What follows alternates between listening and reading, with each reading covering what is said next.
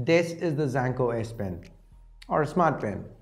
Well, I guess they couldn't continue calling it the S Pen since Samsung. So they've kind of changed the name to the Smart Pen. I managed to pick this quirky little gadget up, and I gotta say it's quite an interesting piece of technology. Actually, when we first got it, we were mostly taken in by the novelty of it, the pen-like design and everything. But over the last few days, it's proven to be quite the accessory as well. Hey guys, Ash here from C4E Tech, and let's get this video on the Zanco Smart Pen started.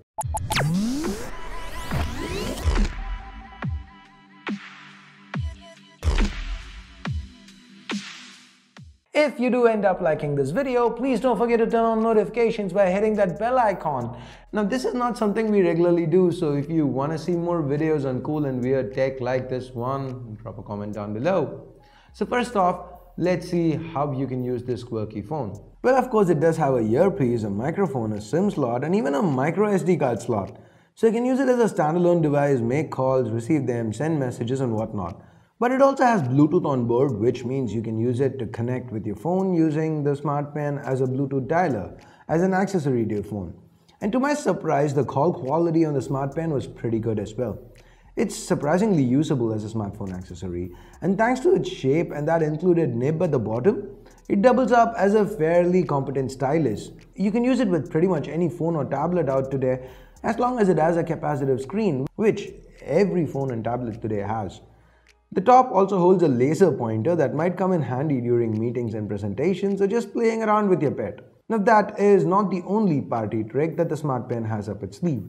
It can convert your wired headphones into wireless ones. How, you ask?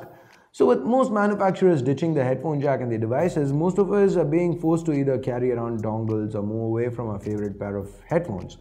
But with the Smart Pen connected to your smartphone via Bluetooth, you can use the headphone jack on here to connect your headphones and voila, you now have wireless headphones. It is a convoluted process, I know, but it is a pretty nifty little feature, so I decided to just show you guys that.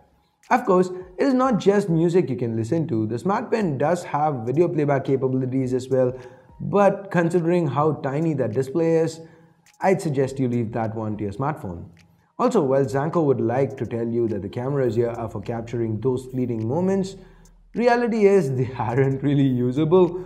I mean, you guys can judge for yourself from all these shots. Now, I'm not complaining. After all, for a Kickstarter product that costs only $49 or 3,500 Indian rupees, the Smart Pen does very well. The whole design and look of it is quite novel and interesting, and at that price point, I am happy with the range of functions it offers. The battery life too is okay, especially when you take into account that most people are gonna have it on standby for most of the time. Also, we have a voice recorder built in that we used to record this part of the video. Well, not that great. It is usable for situations where you might want to take a quick note.